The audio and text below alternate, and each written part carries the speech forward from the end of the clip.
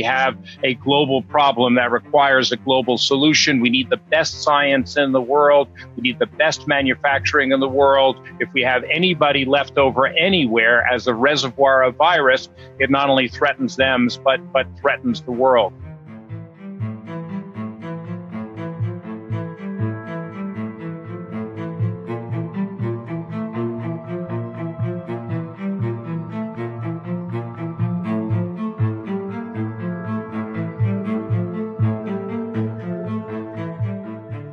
You know, this is costing us $2 to $4 trillion for this outbreak right now. So even if we can move forward vaccines by 1 or 2 weeks, it may pay for itself.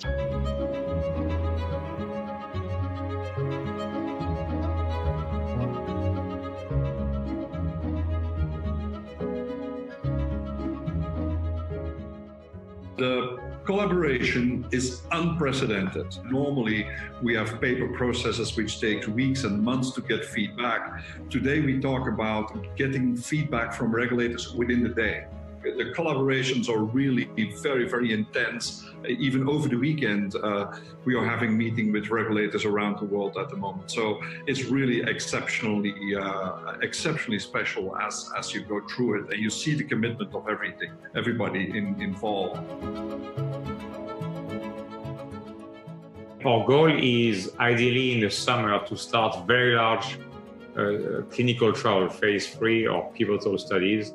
And you're talking, thousands of people, maybe, up to 10,000 people across many different hospitals around the world. And the goal will be to be in a position to potentially, assuming everything goes well, to go to the regulators and to actually ask for product approval as early as the end of this year.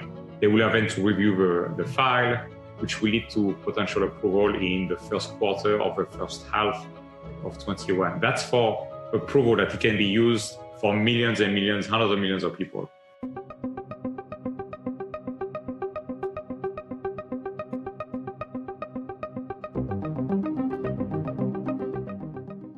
Where we will take over is in the manufacturing side, and then ultimately, obviously, scale up in distribution. And that has to be done in partnership with industry.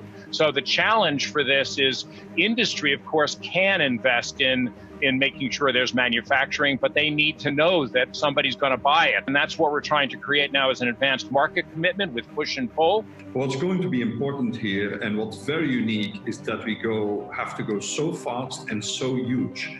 Because where Ebola was a problem in Central Africa, with a few 100,000 vaccines, you can get it under control.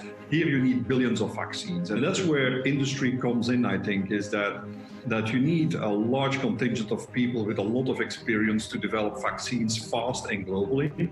And then you need, in parallel, not just sequential, but you need to start already preparing manufacturing long before you have your clinical results available.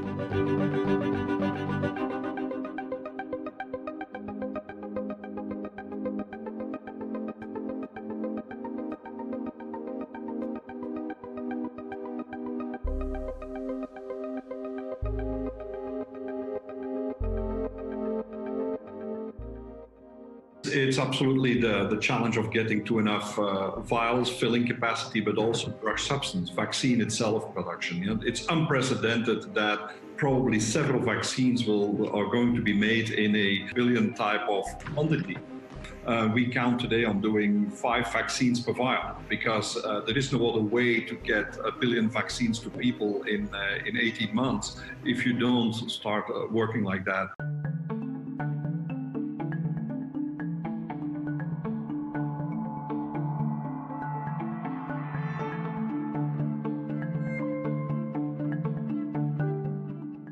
Ebola was an opportunity to come together and experiment with this, but not at the scale we're talking about. And this is why the private sector is critical.